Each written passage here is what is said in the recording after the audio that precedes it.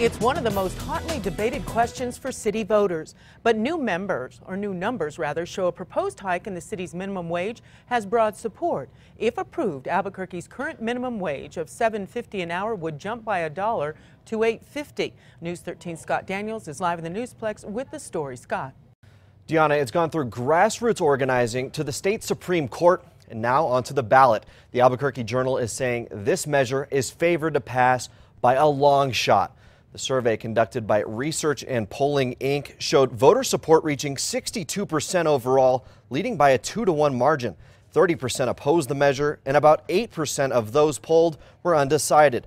The poll found almost 80% of left-leaning voters want the increase, and almost half of right-leaning voters are in favor of it as well.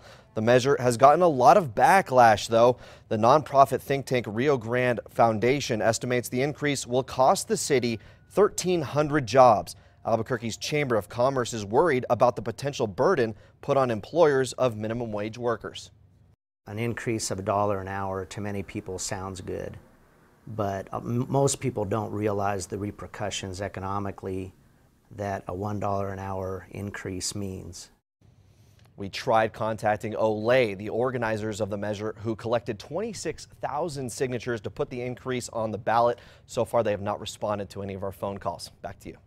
Okay, Scott, there's still more hoops for the minimum wage to jump through. Later today, Albuquerque City Councilors Trudy Jones and Dan Lewis are expected to file ethics complaints against an out-of-state group that they say has been sending mail to residents illegally about the issue.